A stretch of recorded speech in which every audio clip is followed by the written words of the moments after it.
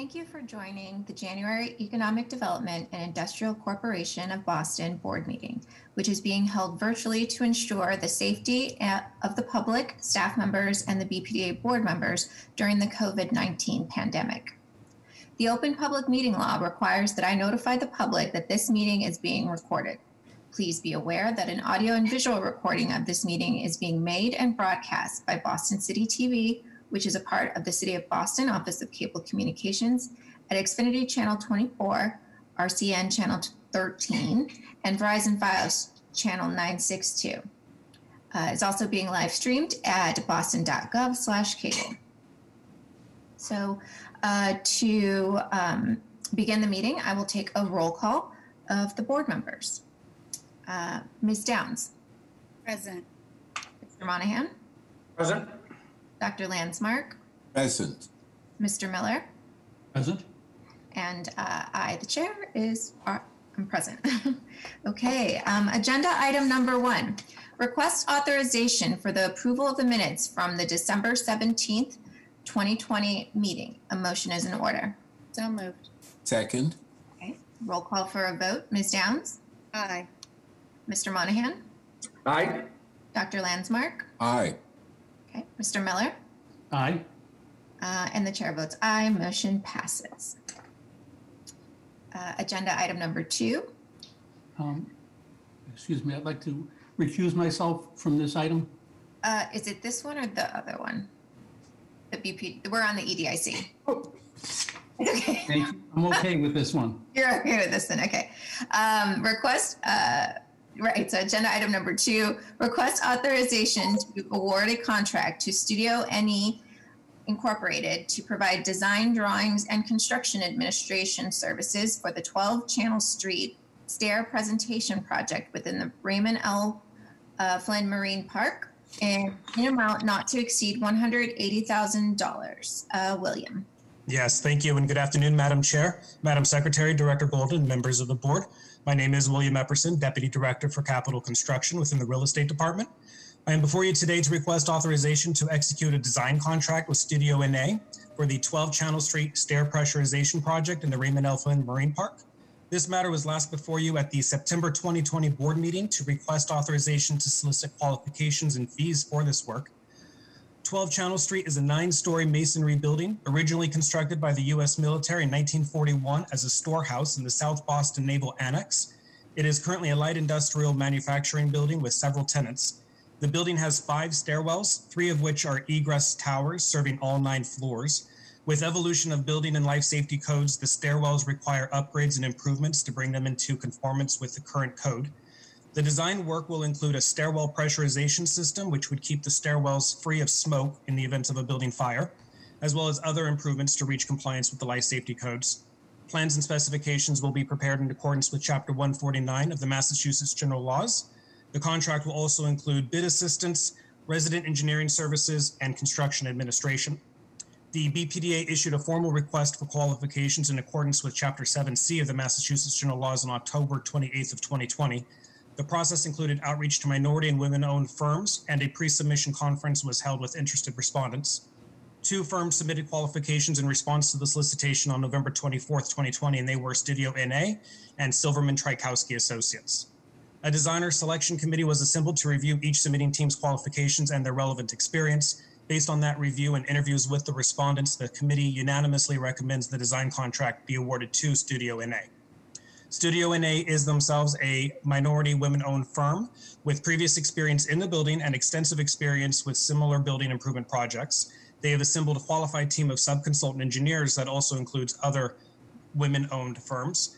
The total contract award is for $180,000 and has been appropriately budgeted for in the agency's fiscal year 21 capital budget. Therefore, we are requesting that the director be authorized to enter into this contract with Studio NA. Thank you, and if there are any questions, I'm happy to answer them at this time. Okay, thank you. Do we have any questions from the board? Okay, hearing and seeing none, a motion is in order.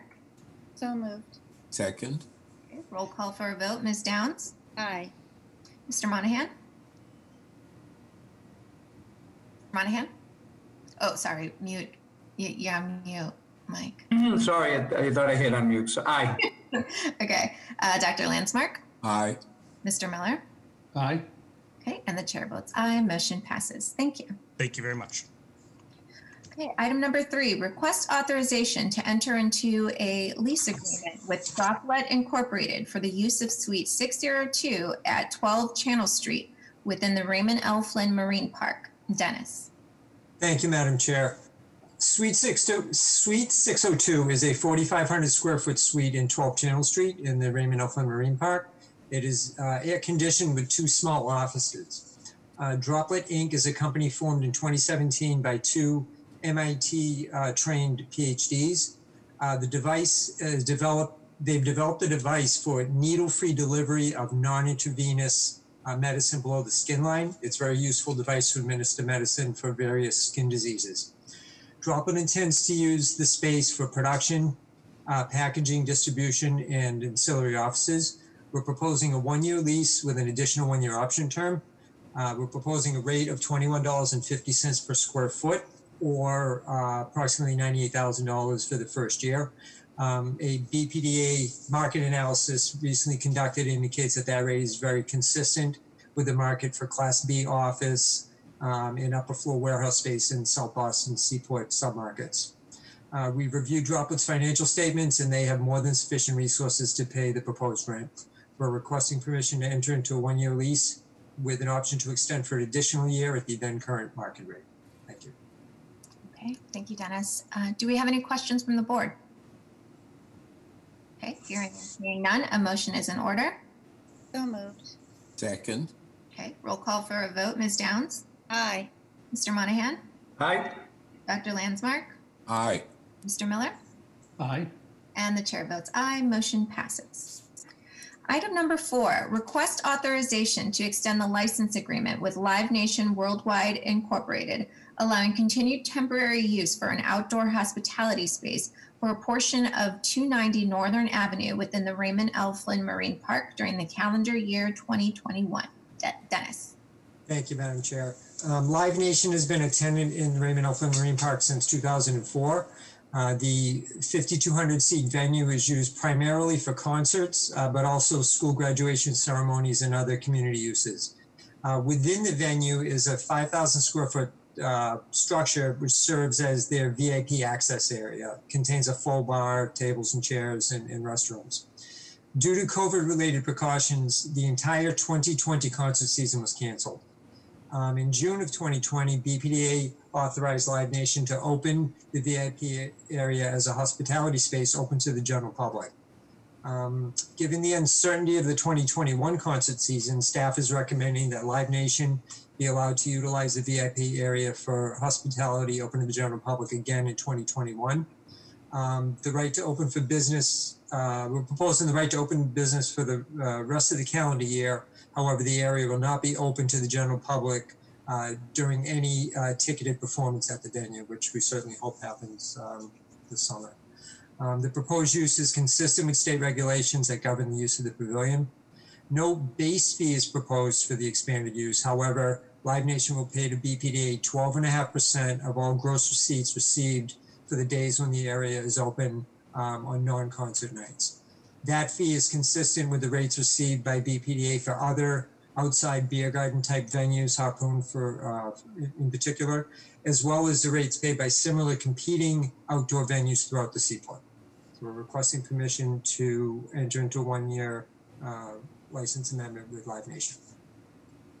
Okay, thank you, Dennis. Do we have any questions from the board?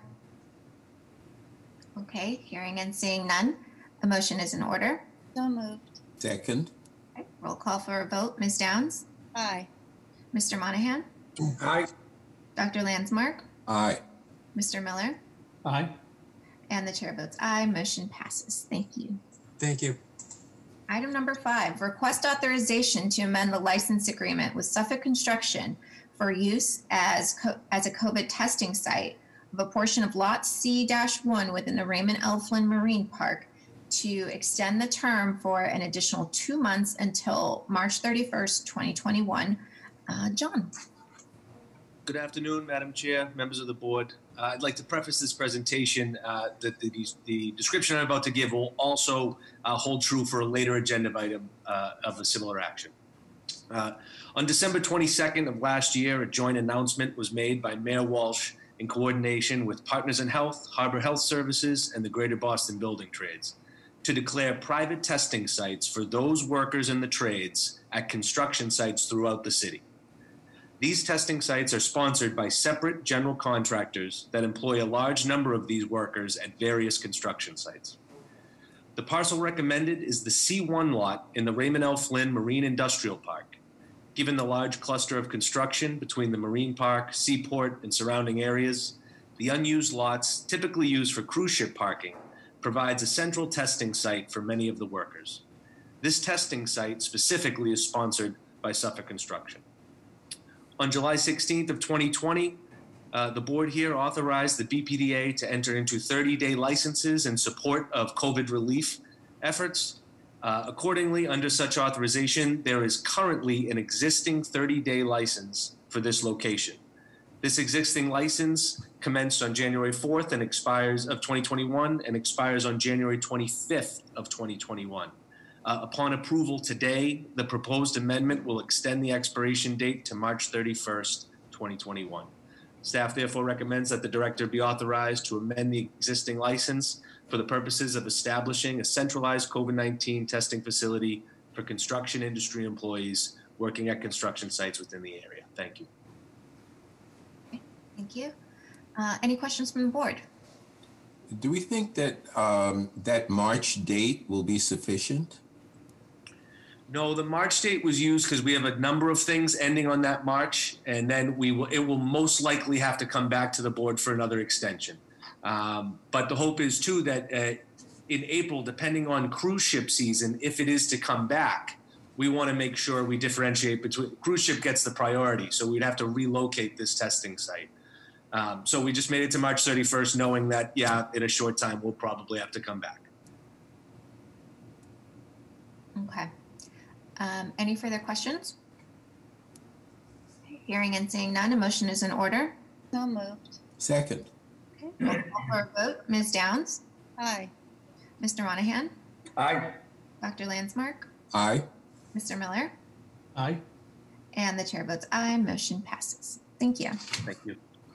Agenda item number 6, request authorization to advertise and issue a request for proposals for the 2021 trolley stop program within the Raymond L. Flynn Marine Park during the 2021 cruise ship season. Laura. Madam Chair, Madam Secretary, and members of the board, thank you for the opportunity to join you virtually this afternoon. My colleague John Fitz has really teed me up by talking about the cruises that we may be anticipating this year. I'm here to request your authorization to advertise and issue a request for proposals for a trolley stop program within the Raymond L. Flynn Marine Park. The Marine Park essentially surrounds the Flynn Cruise Terminal, which typically accommodates around 150 vessels and 400,000 passengers from 20 different international cruise lines. We found that licensing a trolley stop on BPDA property close to that terminal allows the participating trolley tour companies to serve the visitors who come in through the port of call cruise ship schedule. Although licenses are not subject to Mass General Law Chapter 30B, the BPDA nonetheless seeks to issue a request for proposals so that we can ensure the broadest participation possible in this program. We're also going to use the RFP process to build in flexibility so that we can address the serious impacts of the COVID-19 pandemic. Both the term and the fee associated with the license will be subject to adjustment or renegotiation as deemed necessary by the BPDA. Up to 3 licenses will be granted to the qualified respondent or respondents who submit the most advantageous proposals. The awarded licenses will be for the 2021 cruise ship season, whatever that may be, with 2 extension options. Due to the unknown pace of the 2021 economic recovery, the minimum license fee specified in the RFP will be $10,000, which is approximately a 75% reduction from the fee that we had in place prior to the COVID-19 pandemic. I also want to note that I'll be requesting similar authorization for a trolley program in the downtown waterfront during the BRA portion of today's meeting. And with that, thank you for your consideration, and I'm happy to answer any questions you may have at this time. Great. Thank you, Laura. Do we have any questions from the board? Okay, hearing and seeing none, a motion is in order. So moved. Second. Okay, roll call for a vote. Ms. Downs? Aye. Mr. Monahan? Aye. Dr. Landsmark? Aye. Mr. Miller? Aye. Okay, and the chair votes aye. Motion passes. Thank you. Item number 7, personnel. David. Yes, thank you, Madam Chair, members of the board, Director Golden, Madam Secretary, David Pierre, Director of Human Resources. I have several items on the EDIC agenda with details in your board memos. We have 3 appointments. Sarah Michaud, a Development and Fundraising Administrator in the Office of Workforce Development with the start date of January 19th. Ahmad Hamza, a Language Access Coordinator in the Office of Diversity, Equity, and Inclusion with the start date of February 1st. And Anna Callahan, a Planner 2 in the Planning Department with the start date of February 1st. We also have 4 employment service contracts. Hugo Solis in the General Counsel's Office with the start date of January 18th. Ryan Frania in the Compliance Department with the start date of January 4th. Katiana Anglade Ogbulika in the Office of Workforce Development with the start date of January 19. And Ophelia Adige Awuha in the Office of Workforce Development with the start date of January 19. And finally, we have 1 status change with Linda Kwan, Deputy Controller in Budget and Finance. Thank you, and I'm happy to answer any questions.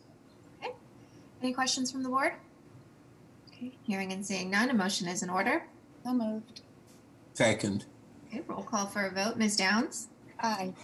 Mr. Monahan? Aye. Dr. Landsmark? Aye. Mr. Miller? Aye. And the chair votes aye. Motion passes. Thank you. Okay, and that was the final item on the EDIC agenda, so I need a motion to adjourn this meeting. I move we adjourn the EDIC meeting. Second. Call for a vote. Ms. Downs? Aye. Mr. Monahan? Aye. Dr. Landsmark? Aye. Mr. Miller? Aye. And the chair votes aye. Motion passes. Meeting adjourned. Okay, we'll now start the BPDA portion of the meeting.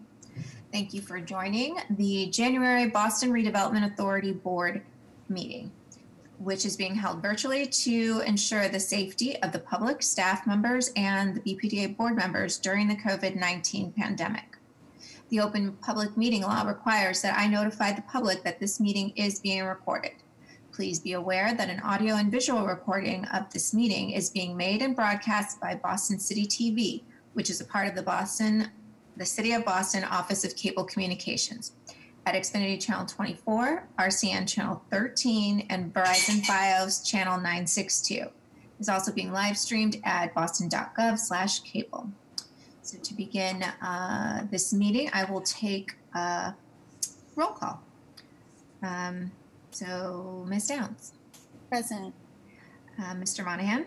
Present. Dr. Landsmark. Present. Okay, Mr. Miller. Present. Okay, and I, Priscilla Rojas, the chair, is present. Am present. Yeah.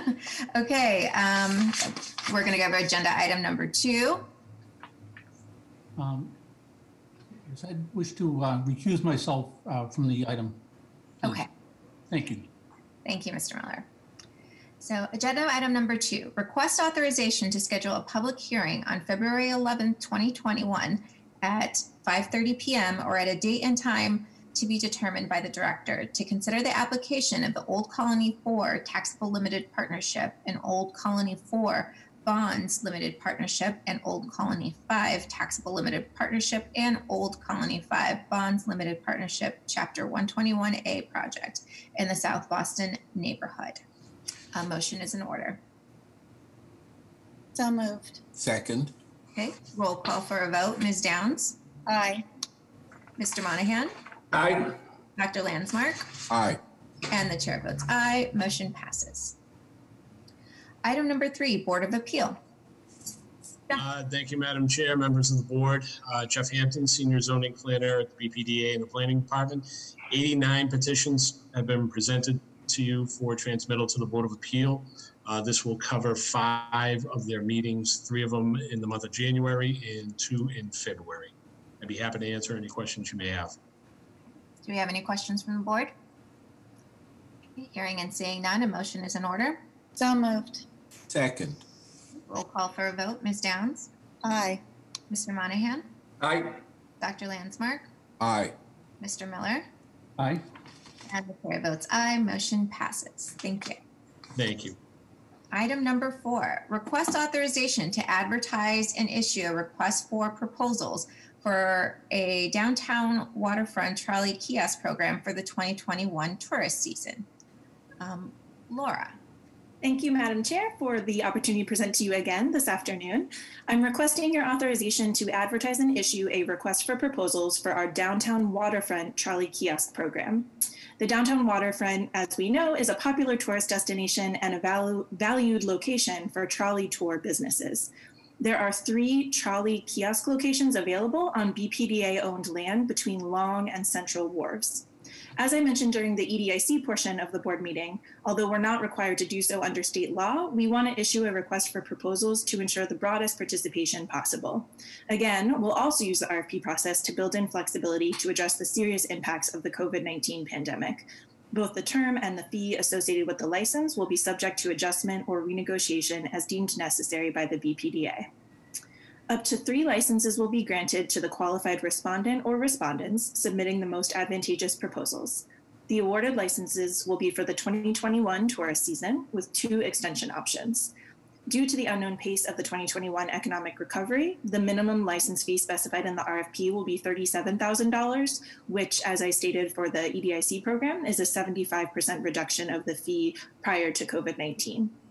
Thank you for your consideration, and I'm happy to answer any questions you may have at this time. Thank you. Do we have any questions from the board? Hearing and seeing none, a motion is in order. So moved. Second. Okay, roll call for a vote. Ms. Downs? Aye. Mr. Monahan? Aye. Dr. Landsmark? Aye. Mr. Miller? Aye. Okay, and the chair votes aye. Motion passes. Thank you. Item number 5, request authorization to advertise and issue a request for proposals for a downtown waterfront merchandise kiosk program for the 2021 tourist season. Laura. Madam Chair, thank you for the opportunity to present another program on the downtown waterfront. I'm requesting your authorization to advertise and issue a request for proposals for merchandise vendor kiosks within the downtown waterfront. This complements the trolley kiosk locations mentioned in my previous presentation. The merchandise vendor kiosk program creates opportunities for the selected vendor to sell merchandise to the public, which increases the number of people who use and activate the waterfront. The program includes 2 kiosks operated by a single vendor. Most recently, this was the company T&T's, and they sold various Boston-themed shirts, sweatshirts, hats, and other apparel and collectibles. As with the trolley program, we will seek to use the RFP process to ensure both broad participation and maximum flexibility. 1 license for 2 locations will be granted for the 2021 tourist season with 2 extension options and a reduced minimum license fee of $33,000. Thank you again for your consideration and happy to answer any questions that you may have. Thank you, Laura. Do we have any questions from the board? Okay, hearing and seeing none, a motion is in order. So moved. Second. Roll call for a vote. Ms. Downs? Aye. Mr. Monahan? Aye. Dr. Landsmark? Aye. Mr. Miller? Aye. And the chair votes aye. Motion passes. Thank you, Laura. Item number 6, request authorization to advertise and issue a request for proposals for the redevelopment of the Crescent parcel in the Nubian Square area of Roxbury. Morgan. Thank you, Madam Chair. We are requesting authorization to issue a request for proposals for the Crescent parcel located at the corner of Melniacas Boulevard and Tremont Street in Nubian Square. This RFP is a part of the planned Nubian Square planning area and is a collaborative effort between the BPDA, the Department of Neighborhood Development, and the Massachusetts Department of Transportation, or MassDOT. The Crescent parcel has been vacant since the displacement caused by the highway takings of the 1960s, and we are excited to issue this RFP to promote economic development and open space for today's community. The Crescent parcel is approximately 73,000 square feet and is composed of 8 parcels of vacant land owned by the BPDA, MassDOT, and the City of Boston. Prior to final designation, the BPDA will acquire rights in the parcels owned by MassDOT and the city in order to convey the Crescent parcel through a long-term ground lease. The property is located in not one, but two urban renewal areas, the campus high school and South End. The RFP has undergone extensive community process as part of Plan Nubian Square. Launched in February 2016, Plan Nubian Square builds on and updates the framework for development in the Roxbury Strategic Master Plan and guides the RFPs for 9 publicly owned vacant properties in Nubian Square. Community members shaped the development guidelines included in every Plan Nubian Square RFP through the 30 public meetings that have been held to date. These guidelines include consistency with area planning history, economic development, affordable housing, sustainable and resilient development, good jobs, diversity and inclusion, and development without displacement. The BPDA held 5 public meetings to draft and revise the Crescent Parcel RFP between October 2019 and October 2020. Over this year-long community process, we received strong feedback from community members, particularly relating to the need to preserve trees and open space, respecting the needs of the residential neighborhood abutting the Crescent Parcel to the south, and ensuring that the development creates connections between Tremont Street and the Nubian Square neighborhood. The design guidelines for the final RFP reflect these values and desires.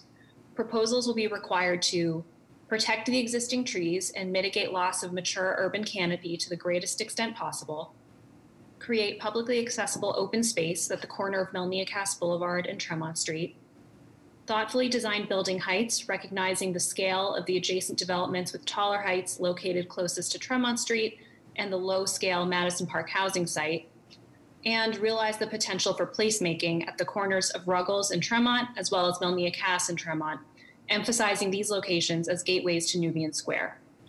We look forward to issuing this RFP and bringing this long vacant site back into use for the community. Thank you, and I'm happy to answer any questions. Thank you. Do we have any questions from the board? All right, hearing and seeing none, a motion is in order. So moved. Second. Okay, roll call for a vote. Ms. Downs? Aye. Mr. Monahan? Aye. Dr. Landsmark? Aye. Mr. Miller? Aye.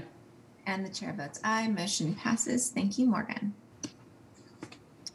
Request authorization to amend the contract with Nelson Nygaard Consulting Associates Incorporated for the planned South Boston Dorchester Avenue Transportation Plan, increasing the amount not to exceed $50,000 and to extend the term of the contract for 4 months. Jim. Secretary, members of the board, Secretary Polhemus, Director Golden. Since the fall of 2019, BPDA staff has been working successfully with our consultant team led by Nelson Nygaard. This is a very important recommendation coming out of the original plan. South Boston Dorchester Avenue work was to engage in a comprehensive transportation planning analysis in conjunction with the community to develop and recommend short and long-term transportation network improvements. We have been a little bit delayed due to COVID-19 and it's delayed our engagement. But we're at the point now where we're getting close to developing our final recommendations and our final transportation plan document.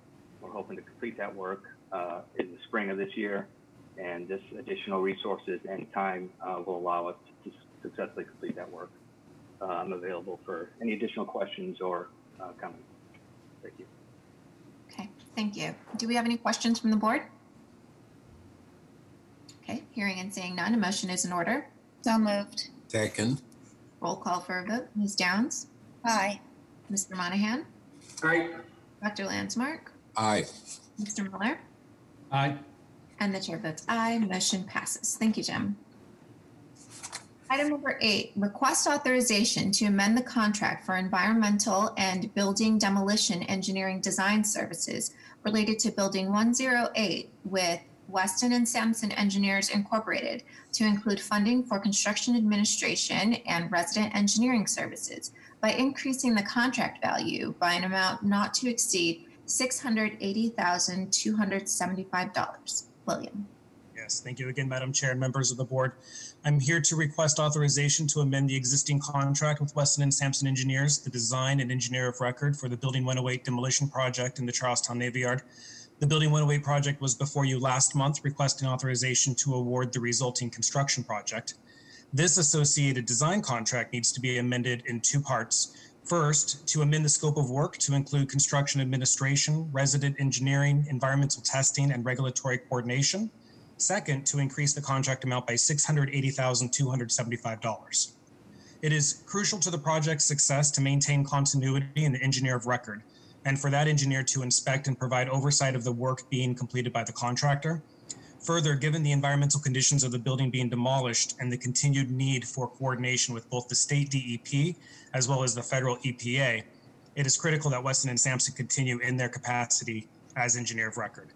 The initial design contract stated the fees for this portion of the scope, the construction administration and the resident engineering, would be negotiated once a general contractor had been selected and the complete scope of work that was to be administered was known, thus the need for this amendment. The amendment will increase the contract by $680,275, bringing the total contract amount to $1,071,075.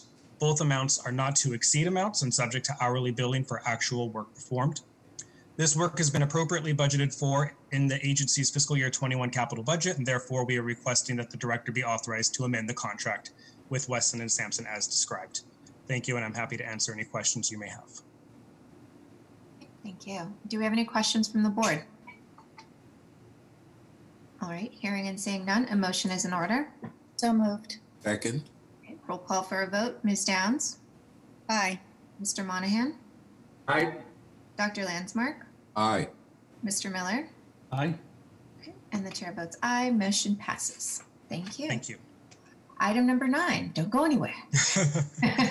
Request authorization to execute a construction contract with Heritage Restoration Incorporated for the purposes of waterproofing and structural reinforcement at the China Trade Building located at 2 Boylston Street in an amount not to exceed $599,150 to execute any change orders that may be required and to enter into an areaway agreement with the City of Boston Public Improvement Commission for said China Trade Building project. William. Yes, thank you. So we are requesting authorization to execute a construction contract with Heritage Restoration for the basement waterproofing project at the China Trade Building located at 2 Boylston Street in Boston's Chinatown neighborhood. This matter was last before you at the October 2020 board meeting to request authorization to advertise the public bid for this work. As you may recall, the building requires waterproofing in the basement areaway, as well as replacement of the hollow sidewalk above in order to make the space ready for a tenant fit out by Finway Community Health Center, who has been authorized to lease the space as a health facility.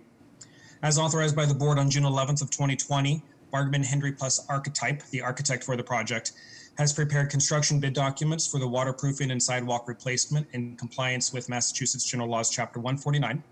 The subject work includes replacing the existing sidewalk slab along Washington Street, reinforcing structural elements supporting the vaulted sidewalk in the basement, installation of a below-grade drainage system, negative side waterproofing, and measures to mitigate construction impacts on the current building tenants.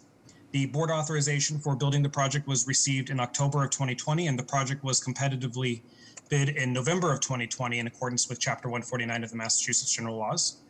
Filed sub-bids were received on November 24th of this year, followed by general bids on December 4th, both opened and read aloud. And the lowest eligible and responsible bidder was Heritage Restoration for an amount of $599,150. All documents required by Chapter 149 and the invitation to bids were properly submitted by the contractor. The architect of record who produced the bid documents has reviewed and recommends award to Heritage Restoration as the lowest eligible and qualified bidder. The total contract award would be for $599,150 and has been appropriately budgeted for in the agency's fiscal year 21 capital budget. Therefore, we requested the director be authorized to enter into this contract with Heritage Restoration, and if approved, the work is expected to begin as early as February of this year, with completion due before summer. In addition, we are requesting that the director be authorized to enter into an areaway agreement with the City of Boston's Public Improvement Commission. This is a standard agreement. It's required because the building's basement extends beyond the property line and underneath the public sidewalk that is being replaced. In these circumstances, an agreement is required with the city detailing the maintenance and ownership of the sidewalk. The agency entered into a similar agreement in 2016 for the Boylston Street side of the property. So thank you, and if there are any questions, I'm happy to answer them at this time. Okay, great. Do we have any questions from the board? All right, hearing and seeing none, a motion is in order. So moved. Second. Okay, roll call for a vote. Ms. Downs? Aye. Mr. Monahan? Aye. Dr. Landsmark? Aye. Mr. Miller? Aye. And the chair votes aye. Motion passes. Thank you, William. Thank you very much. Have a good evening. You too. Item number 10, request authorization to amend the license agreement with Blue Man Boston LP to extend the term expiration date for use of the 84 through 86 Charles Street and the adjacent parcel on Warrenton Street. Lauren. Madam Chairwoman, thank you. Since 1995, the Boston Redevelopment Authority has licensed approximately 5,693 square feet of land located at 84 to 86 Charles Street and adjacent to the Charles Playhouse on Warrenton Street to Blue Man Group LP. The current license agreement with Blue Man Group was executed in 2016 and is scheduled to expire January 26, 2021. Blue Man Group has been unable to pay rent to the BPDA since April 2020. However, due to their impending license expiration, Blue Man Group was ineligible to apply for the deferment program. Blue Man Group was further restricted from meaningful dialogue with the BPDA regarding terms and conditions of a license extension pending finalization of the Cirque du Soleil bankruptcy. Cirque du Soleil has since emerged from bankruptcy and has been acquired by Catalyst Capital, an international investment company, and the former operator of MGM Resorts. Staff is pleased to report that local management of Blue Man Group has recently informed us that they are now authorized to commence negotiations toward a license amendment. It is the intention to negotiate and amend the restated license for future BPDA board consideration that applies the spirit and policies of the rent deferment program to the proposed payment schedule, taking into consideration revenue lost by Blue Man Group due to the required performance closures, forecasted 2021 recovery timeline of the entertainment economy, and rent delayed or foregone to the BPDA, in addition to current and forecasted market value of the land at Bay Village and Theater District neighborhoods. Therefore, staff recommends that the expiration date of the license between Blue Man Group, dated September 13th, 2016, be extended to April 30th, 2021, to allow BPDA and Blue Man to negotiate terms and conditions of amended and restated license for future consideration for the board. Okay. Thank you. Do we have any questions from the board? All right, hearing and seeing none, a motion is in order. So moved. Second. Okay, roll call for a vote. Ms. Downs? Aye. Mr. Monahan? Aye. Dr. Landsmark? Aye. Mr. Miller? Aye. And the chair votes aye. Motion passes. Item number 11, request authorization to amend the license agreement with Jenny's Pizza for the use of approximately 800 square feet of land on a portion of parcel R-12B in the Charlestown Urban Renewal Area, located at 324 Medford Street in Charlestown, to extend the term until March 31st, 2021. Lauren. Thank you again, Madam Chairwoman. Jenny's Pizza is a popular Charlestown pizza and sandwich shop. The BPDA board has previously authorized a license with Jenny's Pizza for the use of this parcel for parking, but that license has since lapsed. The parcel has been made available for community and business parking for several years at no cost and primarily, though not exclusively, utilized by Jenny's Pizza. The use has always been on a first come, first served basis. BPDA staff recently approached Jenny's Pizza to propose the use of the parcel to allow Jenny's exclusive use of the parcel during business hours to ensure that sufficient parking is available to support delivery demand, and two, to allow for supplemental insurance coverage to reflect the commercial use of the parcel during specific hours. The one-year license term will commence on February 1st, 2021 and expire on January 30th, 2022. The license will renew annually for 1 year unless otherwise terminated in writing by either party within 90 days of the expiration of the then current term. The monthly fee for the initial 1-year term will be $220 per month, $110 per parking space. That rate will increase annually annually by 5% for so long as the license remains in effect. Jenny's Pizza will maintain comprehensive public liability insurance, auto and property damage insurance in amounts consistent with industry standards, and with the BPDA named as additional insured. Thank you. I'm happy to answer any questions. Great. Do we have any questions from the board? I just want to say I'm really happy this parcel is being used to sell pizza. I'm excited. I live on the other side of town, but I'm going to go over and get some.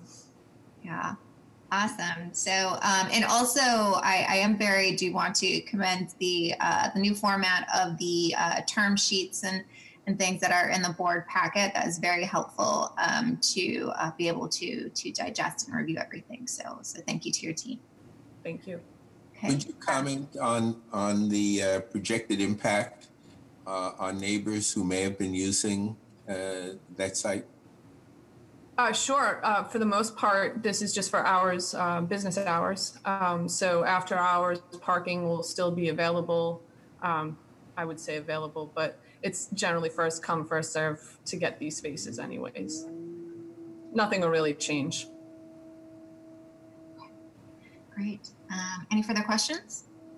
Okay. Hearing and seeing none, a motion is in order. So moved. Second. Okay. Roll call for a vote. Ms. Downs? Aye. Mr. Monahan? Aye. Dr. Landsmark? Aye. Mr. Miller? Aye. And the chair votes aye. Motion passes. Thank you, Lauren. Thank you. Item number 12, request authorization to amend the license agreement with the John Moriarty and Associates Incorporated for the temporary use of a portion of parcel P-15B-1 in the Charlestown Urban Renewal Area, also known as Bunker Hill Community College Parking Lot 1, to extend the term until March 31st, 2021. John. Thank you, and good afternoon, Madam Chair, members of the board. Under the same description of my previous presentation regarding COVID testing sites for construction industry employees, the site we now focus on is known as Lot 1 of the Bunker Hill Community College parking lot. It will provide COVID testing service for the many construction sites in the North Station, Assembly Square, and nearby downtown areas. This site is specifically sponsored by Moriarty and Associates. As is the case previously, there is an existing 30-day license that ends on January 25th. Upon approval today, the proposed amendment will extend the expiration date to March 31st, 2021. Staff recommends that the director be authorized to amend the existing license for the purposes of establishing a centralized COVID-19 testing facility for construction industry employees working at construction sites within the area. Thank you. Thank you. Do you have any questions from the board? Hearing and seeing none, a motion is in order. So moved. Second. I'll call for a vote. Ms. Downs? Aye. Mr. Monahan? Aye. Dr. Landsmark? Aye. Mr. Miller? Aye. Okay, and the chair votes aye. Motion passes. Thank you. Item number 13, request authorization to extend the license agreement with the Anthem Group Incorporated for the use of Shipyard Park in the Charlestown Navy Yard for activation purposes. John. Thank you. Good afternoon, Madam Chair, members of the board. In response to the 2018 RFP for activation of one of the Charlestown Navy Yard, Anthem was awarded the bid by this board in March of 2019 for a one-year license. In February of 2020, the board authorized the director to enter into a second one-year license agreement with Anthem for a term that ran from June 2020 through January 1st, 2021. This license allowed Anthem to run an outdoor amenity that produced revenue to support activation that was free and open to the public in the Charlestown Navy Yard. Due to the COVID-19 pandemic, Anthem's operations were impacted from a delayed opening, limited capacity, and limitations on activation activities. However, once open, the anchor was able to provide a safe and successful year that totaled approximately $58,000 worth of free activation. Some of the highlights included live performances, wellness and fitness classes, a winter wonderland, and a variety of do-it-yourself activities. Given the success and popularity of Anthem's activation over the past 2 years, and with the shortened and restricted season of this last season due to the pandemic, BPDA staff recommends extending the existing license under the same previous terms for calendar year 2021. Activation activities will return as soon as March 31st, 2021, hopefully, and run through the end of the calendar year. Thank you. Great. Do we have any questions from the board? Hearing and seeing none, a motion is in order. So moved. Second. Roll call for a vote. Ms. Downs? Aye. Mr. Monahan? Aye. Dr. Landsmark? Aye. Mr. Miller? Aye. And the chair votes aye. Motion passes. Thank you. Item number 14, request authorization to extend the tentative designation of Madison Tropical LLC as the redeveloper of a portion of Parcel 10 of the Southwest Corridor Development Plan, known as Parcel B, and to extend the temporary license agreement for Tropical Food International Incorporated's continued use of Parcel 10B for parking. Dana. Madam Chair, members of the board, Secretary Polhemus, and Director Golden, I'm Dana Whiteside, Deputy Director for Economic Development with the agency. We're pleased to share with you this request for consideration of the extension of the tentative designation for Madison Tropical as developer of Parcel 10 in Roxbury. As part of this request, a brief update about the status of the overall Madison Tropical development, key items completed, and upcoming milestones. Particular focus for today's action is the work which the development team has undertaken to advance the third and final phase of the overall Parcel 10 development. By way of reminder, the development team submitted a notice of project change for the 2085 Washington Street component of the project, transitioning it from a mixed-use office commercial development to a predominantly residential project. Madison CDC has engaged Trinity Financial to create a new proposed program which consists of approximately 114 residential units with a mix of rental and home ownership, both of which will be predominantly income restricted at middle income AMI levels. Approximately 107 parking spaces, and also amenity space at the street level. Since the last time the tentative designation was extended, activities undertaken by the development team to advance the project have included the following: submission in November of 2020 of a notice of project change supplemental filing containing additional and relevant environmental and impact studies, submission in December of 2020 of a MEPA notice of project change filing with the Commonwealth's Executive Office of Environmental Affairs, initiation of design review with the Boston Civic Design Commission, as well as the submission of applications through the city's Department of Neighborhood Development, as well as the Commonwealth's Department of Housing and Community Development to support the affordable housing component of the overall project. In addition, the development team has continued to work with the Roxbury Strategic Master Plan Oversight Committee in providing previews and updates accordingly, and has worked with local elected officials, neighborhood organizations, and business owners to preview the elements of the project. During the period of the upcoming proposed designation extension, anticipated activities include follow-up on BCDC, Civic Design Commission review, initiating work with the city's Landmarks Commission to ensure compliance with preservation aspects that are associated with this portion of Nubian Square District, finalization of MEPA review, ongoing outreach and engagement with the Project Review Committee of the Roxbury Strategic Master Plan, as well as coordination with the Public Works Department for elements that are related to ongoing infrastructure and public realm. And also, it is anticipated within this timeframe that we will come back with a Article 80 approval for this notice of project change, and also request for consideration of final designation. Staff and community stakeholders are in agreement that progress to date by the development team is appropriate and moving in the right direction given the complexity of this development, and thus would recommend that an extension be considered. This concludes my remarks, and I'm happy to take any questions you might have. As I close my remarks, I'd like to acknowledge the presence of Bob Pezzini, Vice President of Real Estate with Madison CDC, who's also on hand to answer any questions if you'd like. Thank you. Great, thank you, Dana. Do we have any questions from the board? Okay, great presentation. Hearing and seeing none, a motion is in order. So moved. Second. All right, roll call for a vote. Ms. Downs? Aye. Mr. Monahan? Aye. Dr. Landsmark? Aye. Mr. Miller? Aye. And the chair votes aye. Motion passes. Thank you. Thank you very much. All right. Item number 15, we have a certificate of completion. Request authorization to issue a certificate of completion to All Saints Development, LLC for the 200 to 204 Old Colony Avenue project in South Boston. A motion is in order. So moved. Second. Okay, roll call for a vote. Ms. Downs? Aye. Mr. Monahan? Aye. Dr. Landsmark? Aye. Mr. Miller? Aye. And the chair votes aye. Motion passes. Item number 16, request authorization to issue a determination waiving further review pursuant to Section 80A-6 of the Boston Zoning Code, approving the notice of project change for Building 2 within the planned development area number 122, 139 through 149 Washington Street, Brighton, by increasing the residential condo units from 48 to 55 units, including one additional IDP unit with 55 parking spaces, and to take all related actions. Lance. Thank you, Madam Chair, members of the board, Director Golden, and Madam Secretary. The project has, for the record, 143 Washington Street, also known as 139-149 Washington Street.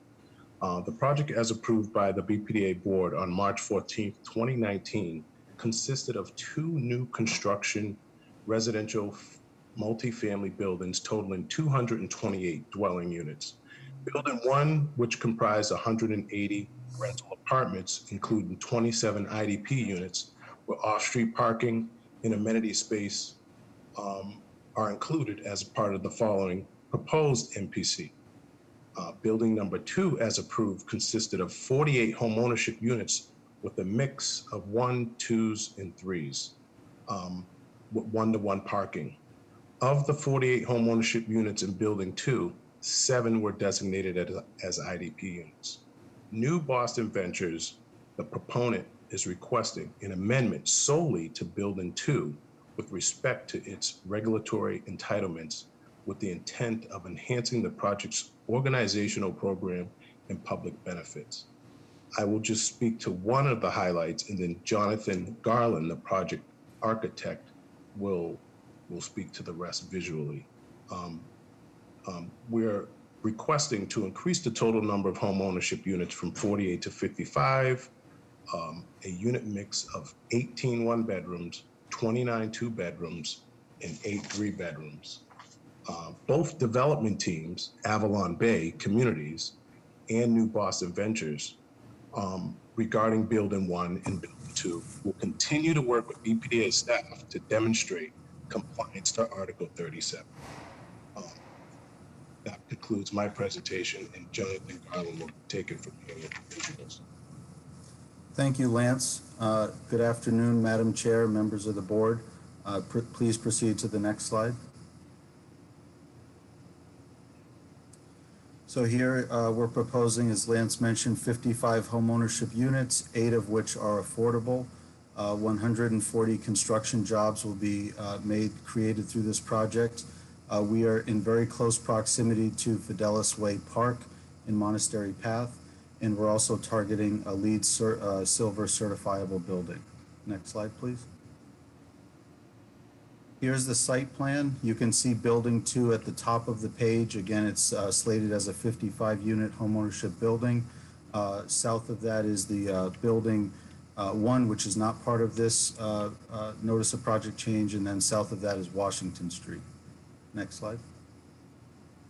Some of the key program features include the following 7 items.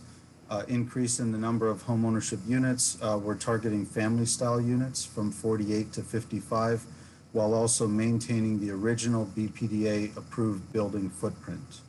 Increase in the number of affordable units from 7 to 8, while maintaining a 15% affordable commitment, which exceeds the city's IDP requirements. The building will be designed to accommodate families and long-term residency, with 70% of the units as 2 and 3 bedroom. We're maintaining a parking ratio of 1 space per dwelling unit for a total of 55 parking spaces, which also meets the requirements of the PDA. We're looking at an increase in the extent of outdoor open space, both private and for common use. We're enhancing the sidewalk and pedestrian connections to neighbors, and all other dimensional criteria has been met, including setbacks, height, and FAR with respect to the PDA. Next slide, please. Here's the ground floor plan. What you see in the yellow is the entrance lobby and residential amenity space. The gray is enclosed garage parking, and then the site perimeter around the building. Next slide. This is the main entry view as you would see the building upon approach, and it's the southeast exterior perspective view. Next slide. This is just more of a close-up of the residential entrance.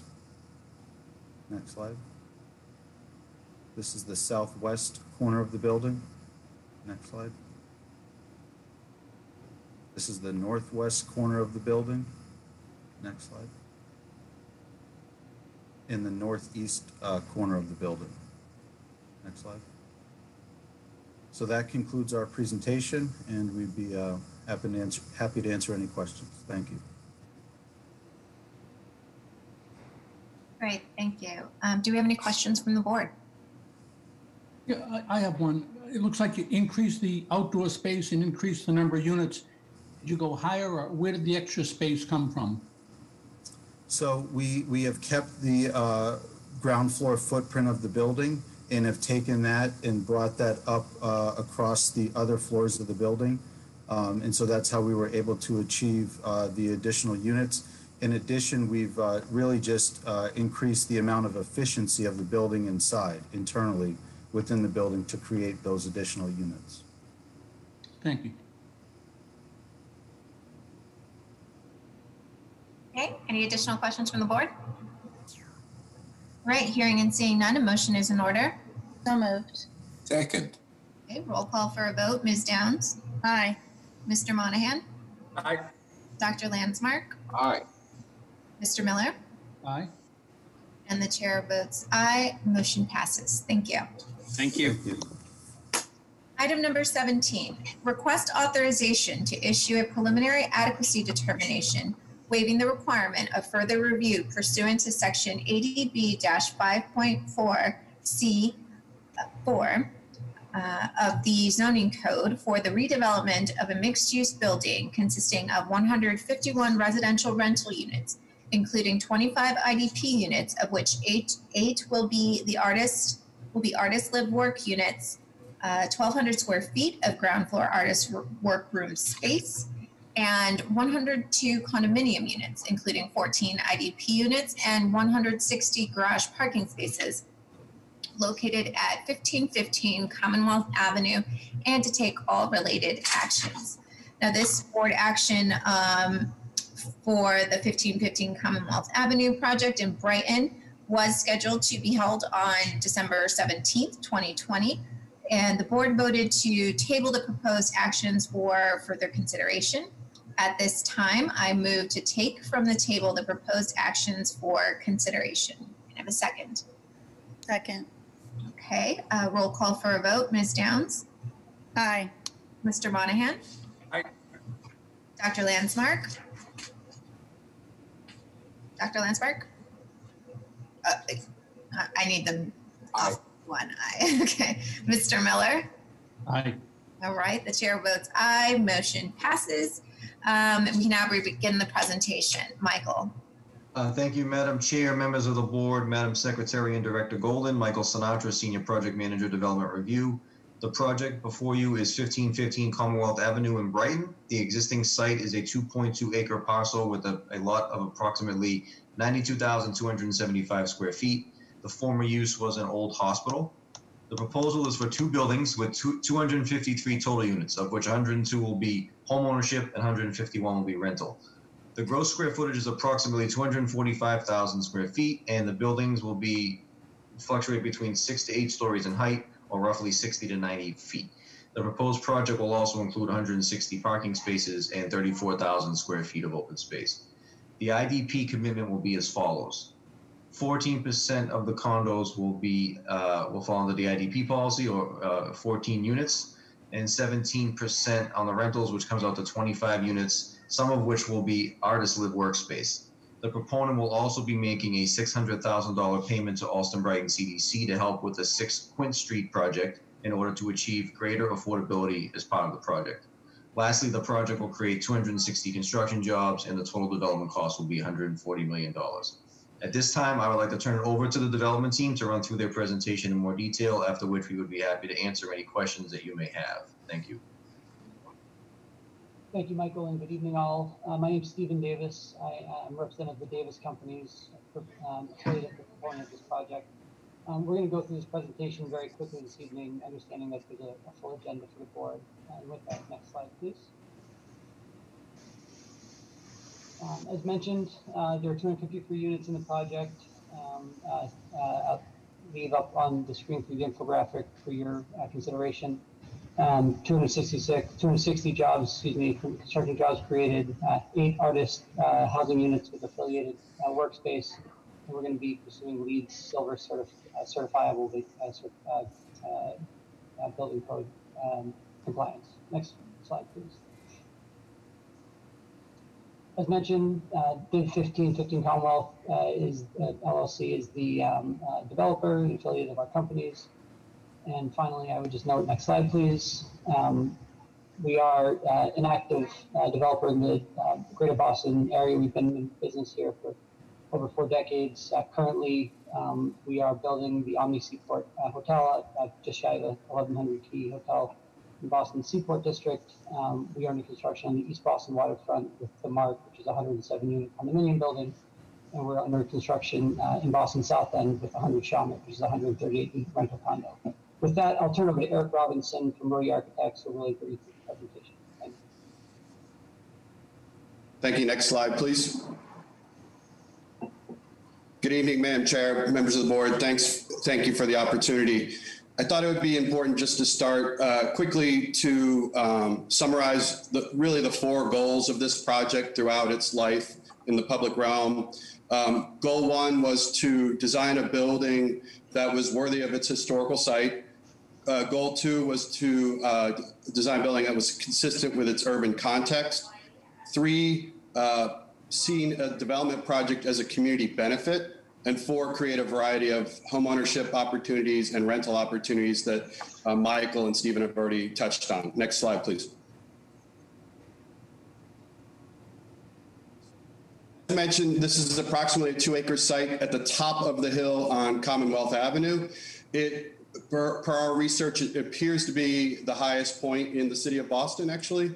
And so, that brings some significance with it, as well as its relationship to the historical nature of the site, which you'll see on the next slide is related to the quarrying that occurred on this site. So this is the old Rose Quarry site up on the hill, which really contributed to... Can everybody hear me? Sorry. Contributed to the basis of construction for the city of Boston, since it was such a high site. It was easy to move material down the hill to the city at large. Next slide.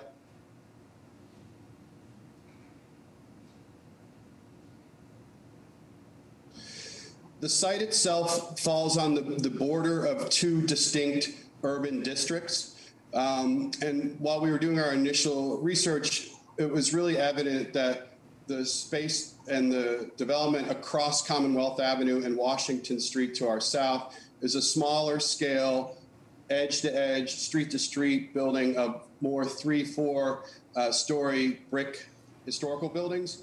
But the context that we are in is what we envision as more of buildings in a park. So buildings surrounded by an abundance of outdoor or landscaped areas. And so we wanted to make sure that we were consistent with the urban neighborhood that we are building in. Next slide, please. Additionally, as I mentioned earlier, there is some complexity to the site due to the topographic nature of the site. Some images of the different perspectives from the street. So we're actually located on the carriage road of Commonwealth Avenue, which is you see in the upper right. And you can see how the grade ascends upward quite steeply along the pathway. And then you could see as it levels off up at the top of the hill, the existing building in its context on the left-hand slides. It plateaus out up on top. Next slide, please. So when you look at this slide, we're proud to report it is about a 2-acre site, but we have approximately 54,000 square feet of green space on site. So we're able to retain a ton of outdoor space with 34,000 square feet of that site being publicly accessible along the street road, Western Carriage Road side, as well as creating a new public connecting point to Overlook Park on our northerly side.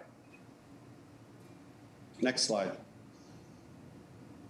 So due to the complexity of the site, we were able to create an accessible path from the upper side or the left-hand side of the site, Washington Street, down the carriage road, through our site, under the overhang of our building, and then up the northerly side to Overlook Park and create this accessibly from the top. Due to the topographic, we couldn't do it from below. However, we have created some public connection points along that route as well. And additionally, we're programming what we are calling the front yard to be an enhancement to the community at large. So this is all going to be public accessible, and it'll have different areas of design that will create an outdoor flexible lawn space, some respite space along the sidewalk to really create a project that is enhancing the quality of its community space. Next slide. Here's just a rendering image of that connecting through our site to Overlook Park beyond. So we're going to enhance the quality of that with areas to sit and enjoy that space as you connect through to the park. Next slide. And then just a snapshot of some of our residential entry sequences. So this is the home ownership entry sequence. As you can see, it's really about a great connected space to the street and to the sidewalk beyond that feels very publicly accessible and open to the community at large. Next slide. And this is the rental entry to same character and openness and connectivity to the sidewalk and the public realm as well. Next slide. Just an overview, sort of aerial, as you can see, the amount of landscaping that we have on the front of the building as it ascends up and down the existing topography of the site, and really creating an amazing front yard and landscape opportunity with the buildings nestled in, as we talked about earlier, buildings in a park. Next slide, please. We talked about building within the context of our adjacent neighbors in our site, and as you can see, the building in the middle, as it utilizing some of the existing context as it's stepping up the pathway and the roadway, you can see we're just continuing that notion, and then as we move up on top of the plateau, we're stepping back down toward some of the smaller buildings that are ranged between us and Washington Street. A little bit of an enlarged view below. Next slide. And additionally, with the park being on the back side, this project really has no back. So we wanted to make sure that we're taking care of the building on all sides to ensure that the quality of the space that's on the front is also equally important and as high quality on the back. Next slide, please. Back to Stephen. From here. Thanks, Eric. And I'm just going to run very quickly through the mitigation and community benefits we're proposing with this project. At a high level, I would observe that we take great pride in the package that's been put together. We work very closely with members of the community, with our IAG, with the BPDA, but in particular with the Boston Housing Authority and with City Parks, two of our abutters to the north. And we think we've really found meaningful ways to create important value for both those constituencies, which I'll run through in a moment. As mentioned, this is currently an abandoned hospital site. That's actually a little bit of a misnomer. Since March, the City of Boston has been utilizing the hospital for COVID overflow treatment. And again, we're very proud to have been able to serve the city in that way. As the IDP units were laid out earlier, just a little more detail here. We have 25 units of on-site IDP in our apartment component, representing 17% of the apartments. And we have 14 condos on site, which again represents 14% there. In addition, the $600,000 offsite contribution to the Olson Brighton CDC is funding much needed capital to enable them to acquire and redevelop a project at Quinn Street, which is going to provide 14 units of supportive housing, people coming out of substance abuse treatment. The IDP ranges in the condos are between 80 and 100, and the rentals start at 50 and range up to 120. Again, I'm happy to have been able to accommodate a range of AMIs in this project. In addition, as referenced earlier, we're providing 8 units of Artist Live Workspace with affiliated workspace. Our most meaningful financial contribution is to the Boston Housing Authority and the Commonwealth Development, also known as Fidelis, which we bought. We're making a $300,000 contribution there, unrestricted for their use as they deem fit. I'm going to skip over the mobility study for a moment and touch upon the $120,000 funding for youth services coordinator. This is going to be somebody employed through the Oak Square YMCA, providing services to the residents of the Commonwealth Development community to ensure that there's somebody there to really help with youth and youth challenges in that community. In addition, we're making a $150,000 contribution to the Olson Brighton mobility study, and a further transit mitigation measure will be providing $20 per unit per month for 5 years for a shuttle service, which is an ongoing discussion amongst the various private development entities in the area. We are creating this new accessible pathway to Overlook Park, which we abut. Again, as Eric provided some detail, this is an accessible pathway. It's really kind of opening up the park to pedestrian access in ways that it doesn't really currently enjoy. And we're putting in some a blue bike station and public bicycle racks. And then obviously this will increase significantly the property taxes generated at the site and create 260 roughly construction jobs and 14 new permanent jobs as well.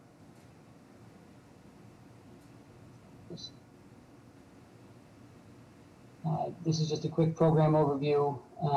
The max height of the building is going to be 90 feet.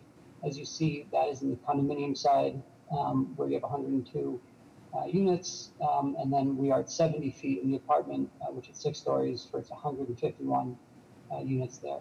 And with that, I'd like to turn it over for question if the board has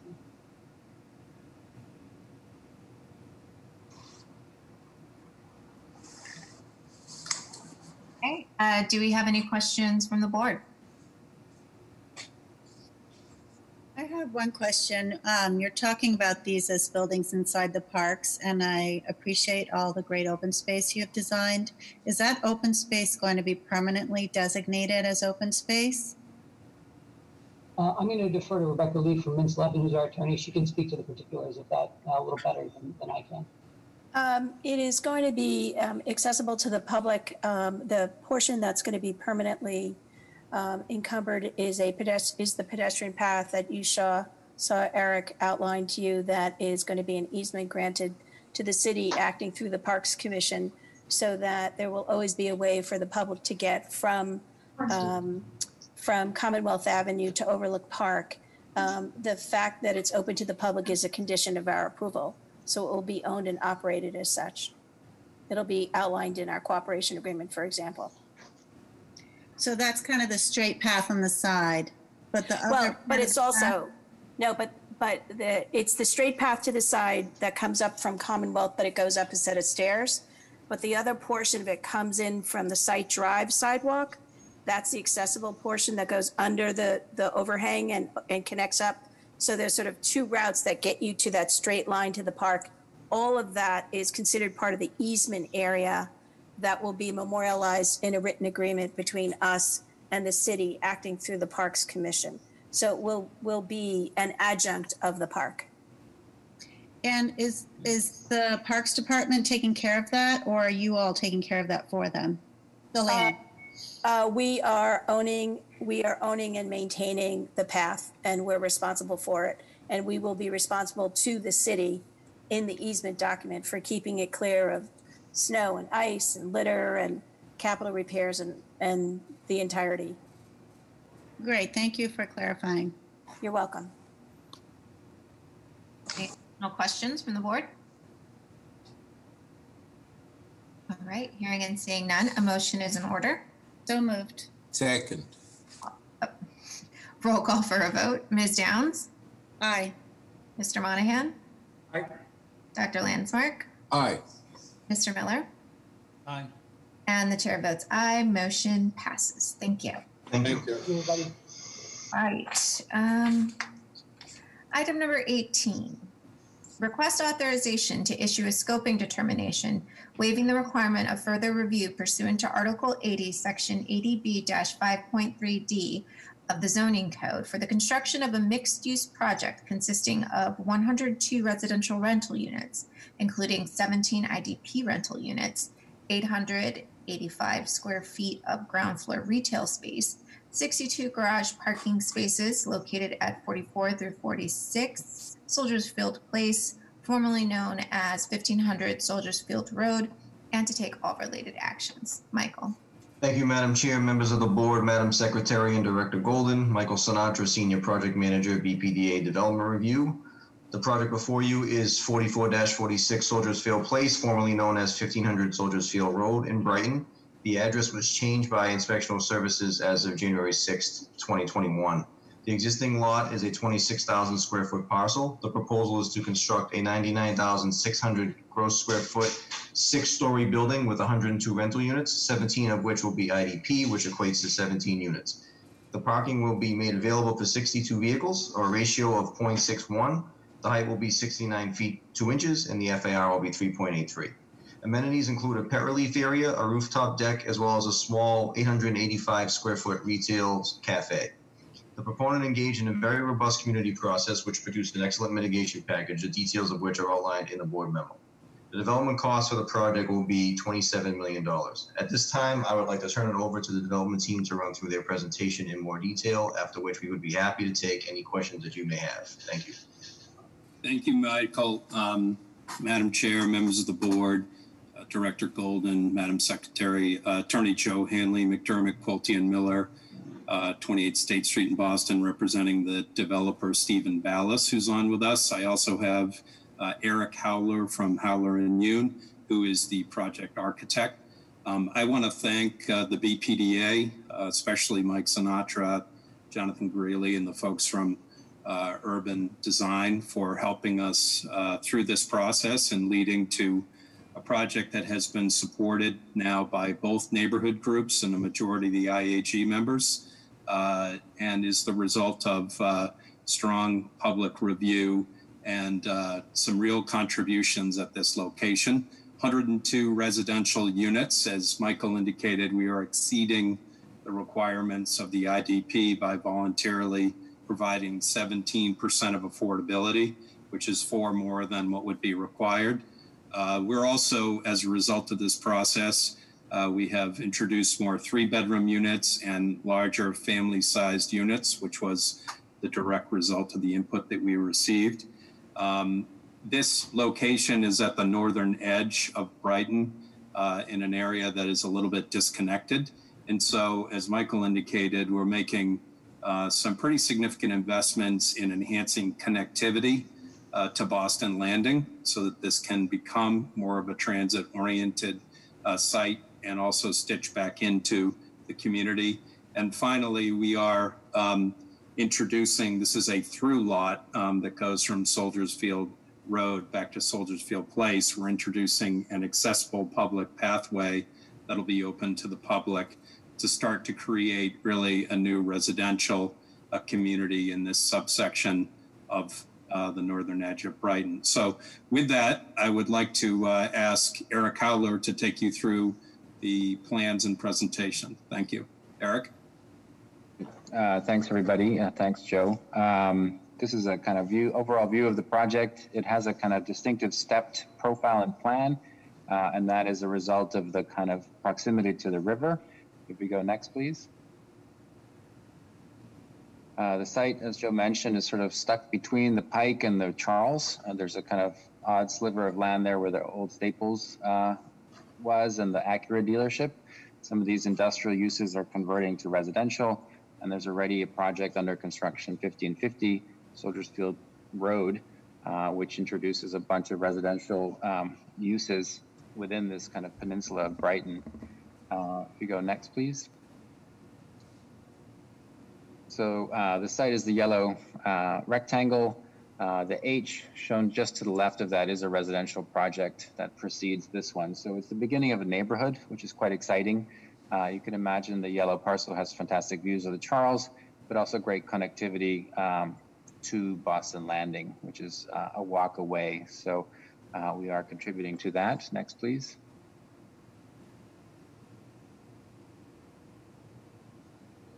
It really takes its form from the proximity to the river.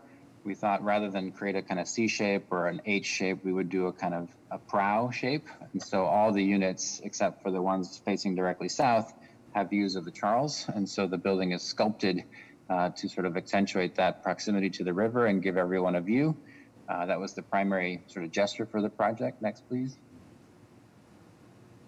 And when you see it in context, you can imagine how buildings adjacent to that might take form as these warehouse uses convert to residential. But this building that we're developing, I think Michael already shared the stats. It's about 102 units. We think that most of those will have views of the river. And there's parking in one level of basement below grade. Next, please. The image on the left shows the context. The rendering shows the two arms of the H-shaped building. Our building is the silver one behind it, and the rendering on the right shows the kind of the nose of the building as it faces the river. As you enter along this Soldiers Field Road, these three ends of the buildings will sort of set up a kind of rhythm, and it is a kind of gateway site to the larger sort of Boston area. Next, please. The plan of the building on the ground floor, we have created a symmetrical building, but it's asymmetrically placed on the site. It's slightly to the right, shifting the public spaces to the left, which is the west side. Joe alluded to this sort of through block connection that we're creating here. It is an accessible connection that's 8 foot 6 inches wide. It's slightly sloped, and that is creating an outlet for this future neighborhood to connect up to this path, this new sidewalk, which is being proposed along Soldiers Field Road. So the building itself sort of stands slightly to the right, allowing that connection to continue. And its landscape is primarily those two kind of wedge-shaped slivers on either side of the building. In terms of program, the main entrance is on Soldiers Field Place. The lobby is fronting right onto Soldiers Field Place. There is a retail in light green in the bottom left-hand corner. It's understood as a restaurant or a cafe. There are community uses, gym, and then there's a lounge on the northern tip of the building. So we're trying to create eyes on the street and activity on the corners, particularly the ones fronting this pathway, so that it feels safe coming home at night along that pathway. There are ground floor residential uses in blue and bike storage in orange. Next, please. Some of the views of the project, you see that the kind of staggered footprint translates into a series of balconies where most of the units get those views. The architectural expression is a kind of single material that's shaped to create those balconies and to kind of accentuate the depth in the facade. The upper right-hand image shows that cafe on the corner, so that would be Soldiers Field Place. We imagine some activity on that corner, accessible both from Soldiers Field Place and from that public pathway. The bottom right-hand image shows that pathway showing some landscaping, seating areas, and some shade trees where possible. Next, please. A rendered elevation rather, section shows the level change. There's almost a 6-foot level change from Soldiers Field Place to Soldiers Field Road. So this section is cut through that pathway, which is made accessible. And it shows some of the elevations of the building with the kind of tapered window surrounds, which amplify the kind of expression of the facade. I think what you don't see is there's a roof deck as well that would sort of have views over to the Charles. And the primary connection is to that pathway, which is in the center of the screen, and it's dimensioned at 5 foot 6 inches. Next, please. So these show the 4 typical plans. The basement plan is the one level of parking below grade. with additional bike storage, and the 62 parking spots, excuse me. The ground floor plan, as we saw the typical plan, you see the kind of organization of the plan showing the distribution of units. There are 3-bedroom units, as was alluded to in the bottom left-hand corner in purple. There are 2-bedroom units along the south face, a bunch of 1-bedrooms and studios in between, and I believe there are 2-bedroom units on the prow of the building as well. On the rooftop, we're showing the potential for solar panels facing south, kind of optimally organized, and a roof deck on the prow looking over the river. Next one, please. Okay, here we do see the section through the whole project. You see the basement parking below, the residential units in between, and the roof deck with the views out to the river. Next slide, please. As was discussed, the connectivity back to Boston Landing is key. The dotted pink lines represent improvements, connectivity improvements along Soldiers Field Road. This intersection is being redesigned, and I think this project is committed to improvements along Leo Birmingham Parkway. Joe, correct me if I'm saying anything wrong. We're also introducing some safe crosswalks at these areas, so we're slowing the traffic down and also providing safe ways to cross. Next slide, please. In terms of the architecture, I mentioned we're using a single material with a few different expressions. We are tapering the windows surrounds to sort of accentuate those windows. Some of these edges we're articulating as kind of knife edges, so when you look at it, you won't be quite sure what you're looking at. I think it's quite an elegant solution, and some of the integration of the balconies with some warm wood accents just to create some visual interest on the facade. Next slide, please. And I believe this is our last slide. It shows the window pattern. We had looked at reducing the window sizes to become more energy efficient. That's still a work in progress, but this shows the 4 elevations. And I think we have one last slide, which I think is just our final rendering. Maybe we could advance to that during the Q&A. Okay, here we go. Thank you, Eric. And Madam Chair, that concludes our presentation. Thank you very much. Okay, thank you. Do we have any questions from the board? I do have one question. I know there were quite of a few letters regarding kind of the parking ratios and things like that. Can you give some context to that topic and kind of where we settled on and why we think it's sufficient? Yeah, thank you, Madam Chair, for that. So, over a year process here, we had to strike a balance between folks asking us for, let's say, more parking. And then I will say that our IAG was a little more progressive than some of the folks in the community that we heard for on the parking.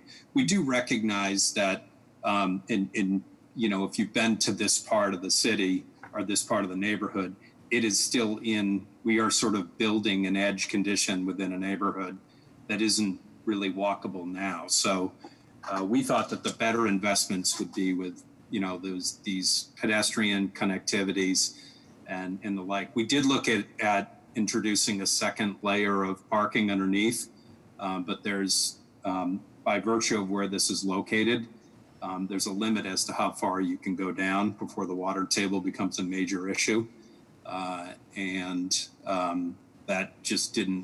That also overparked the development. So where we ended up with, we would suggest, is kind of a good balance. We're also leaving enough space in the parking garage as part of our support from the BAIA, the Brighton Allston Improvement Association.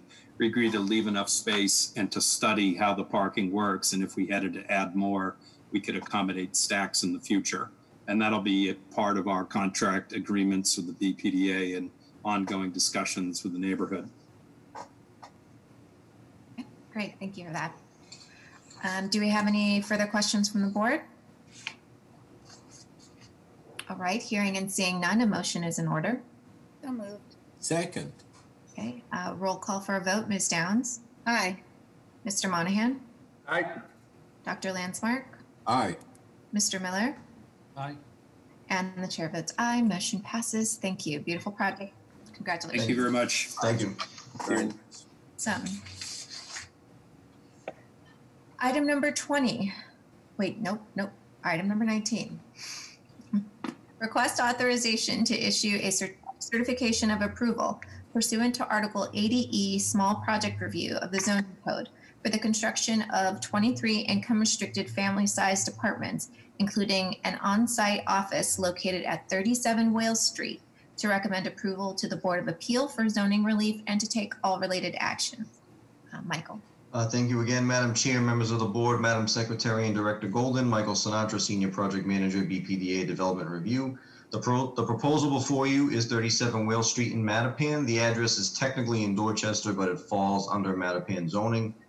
The current site is a 10,000 square foot parcel currently occupied by a 3-story brick building with 10 apartments. It was acquired by the proponent, Heading Home, Inc. in 2011 to provide supportive housing for homeless families.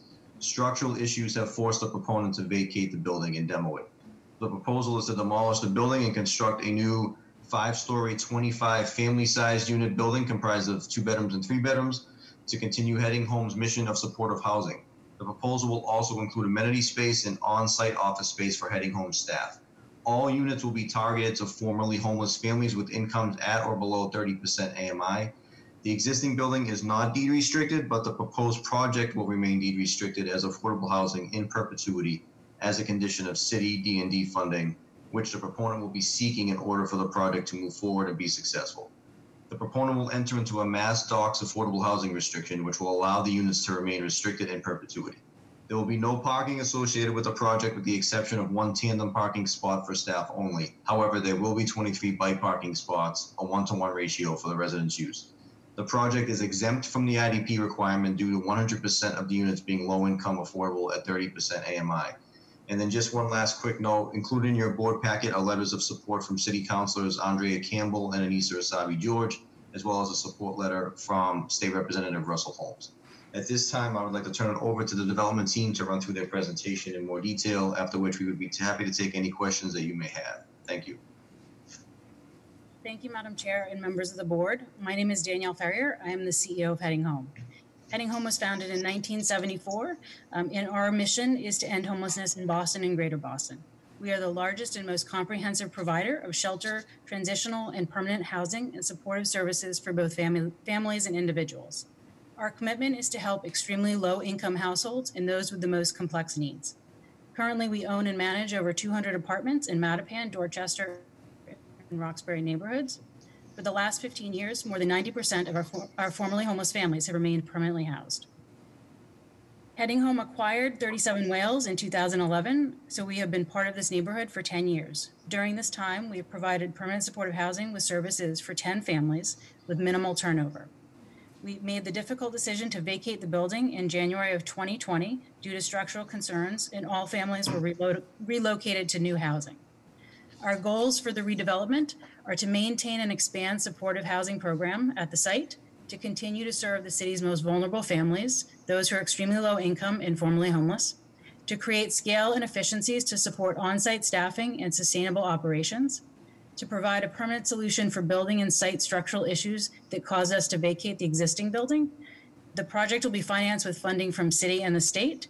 Supportive housing is a high priority for both, and we've been working closely with D&D on plans for the project. We've had multiple meetings with abutters and other neighborhood stakeholders over the past 6 months as we've moved through the design project. Next slide, please. We will create 23 affordable housing units for formerly homeless families, 29 construction jobs, and 1 permanent job on site. At this point, I would like to turn the rest of our presentation over to Gail.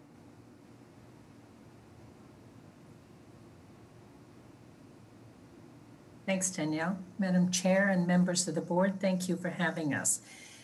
So as Danielle mentioned, we have 23 bikes. Michael mentioned it as well. I also want to note there are 5+ parks and recreation facilities nearby, and I'll mention that a little more later. Let's go to the next, Michael. Thank you. So 37 Wales Street, for people who don't know it, Wales Street runs from Blue Hill Avenue, where it hits Franklin Park, to Harvard Street. We're very near the corner of Blue Hill and Talbot, to give you an idea of the neighborhood. The next. This shows that neighborhood. It is a great place for families. There is, as I mentioned, both Franklin Park and Harambee Park.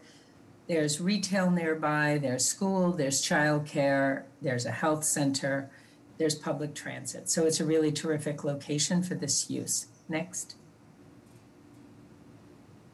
And I want to mention a couple of things about the context. So there is a almost 60-foot grade change from Blue Hill Avenue, which you see in the distance here, the green trees. This is looking up toward Blue Hill, down to Harvard Street. So this one block is a very steep street. This photograph on the left gives you a little bit of an idea.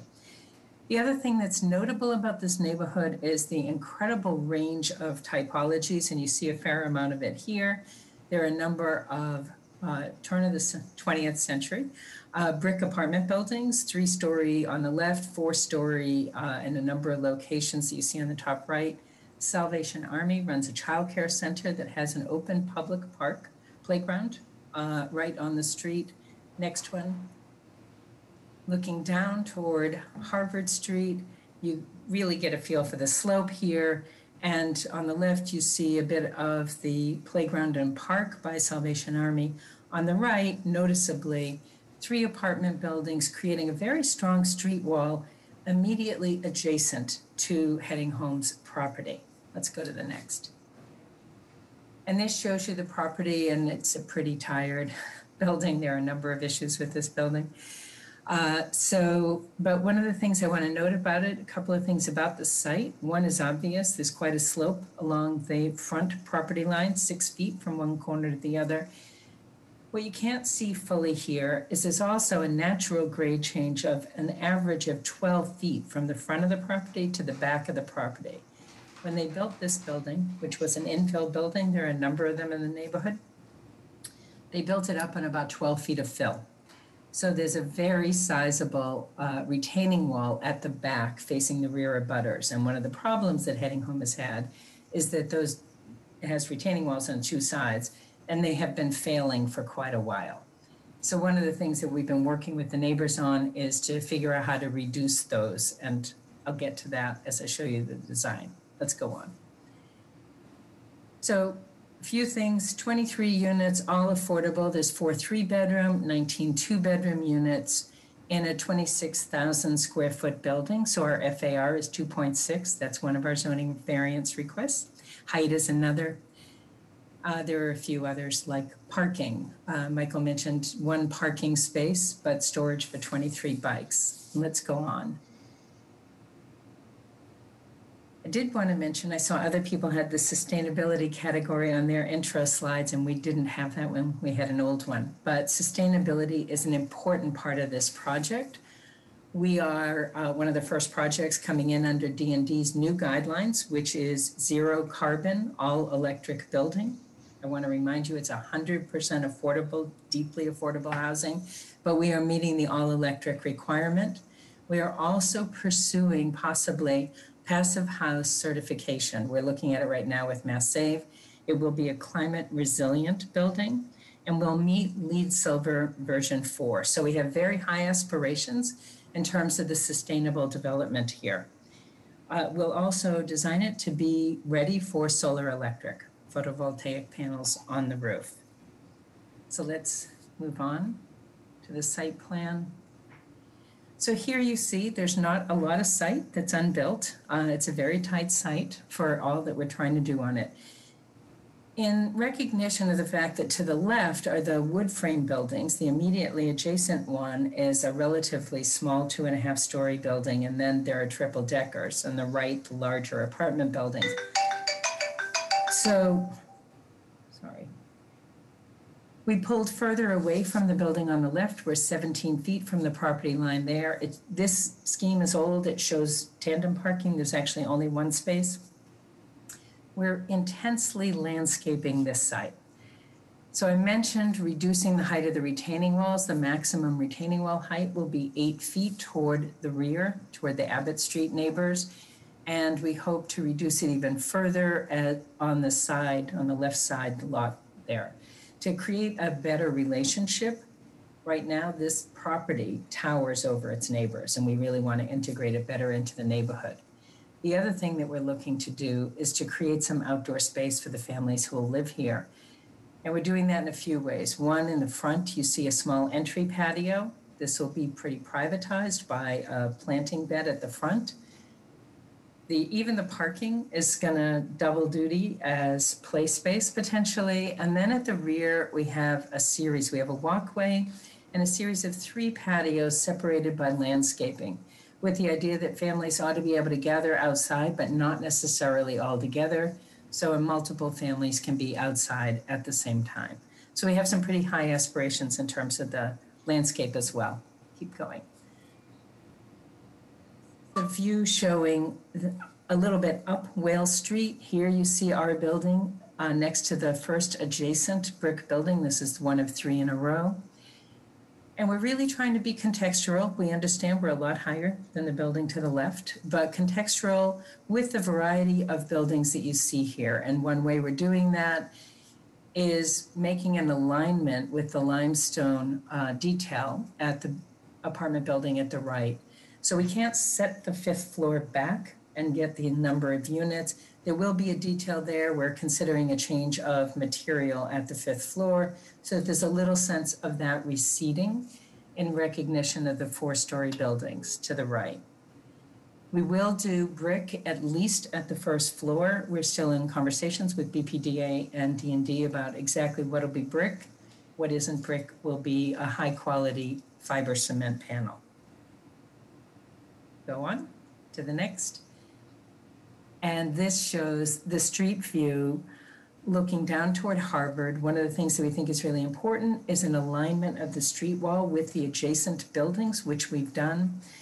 Because the other side of the street, as you can see even in this image, is extremely varied. Buildings step back and forward. Some of them are higher than the sidewalk by quite a bit. Let's go to the next. And then I'll stop there. I'm happy to answer any questions if you have them, but just the summary here. Thank you very much. Okay, thank you. Do we have any questions from the board? I'd like a little information on the reactions that you're getting from the neighbors. Danielle, you want to talk about that? Sure. So we've been working closely with the neighbors since the start of this. This site has been a harder site for some of the neighbors, given how it was built many years ago. And so we have been working with them to understand what their needs are and to try to redevelop it with a building that, helps really build up the neighborhood and works for the neighbors. So when Gail is discussing things like the grades along the side in our adjacent neighbors, those are big, important areas for them that they have talked about based on what historically had happened. And so we have been in very close contact with our neighbors to make sure that we hear them and we're working with them, as best as we can to accommodate their asks. Perhaps most importantly, the immediately adjacent to the left neighbor, who presumably is most impacted, has been favorable to the project. So we're looking to alleviate problems that they've lived with for quite a while around stormwater and the cracking retaining walls, which threaten a couple of garages.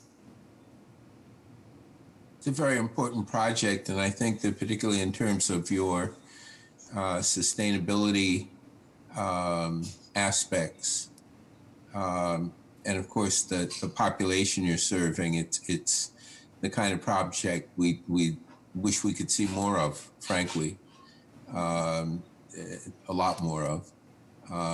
So I commend you for the courage that it takes to move forward with this and the caring that you're showing. Both for the families who will be residents and for the neighborhood as a whole. And I would encourage you, but I'm sure that this may be unnecessary, to continue to work with the neighbors on the potential impacts and the ways in which this kind of development will serve the wider community. Thank you. We are very conscientious and really want this to be a building that the neighborhood embraces and works for them as well. Just a comment. I'm sure you've looked at this through so many different, there's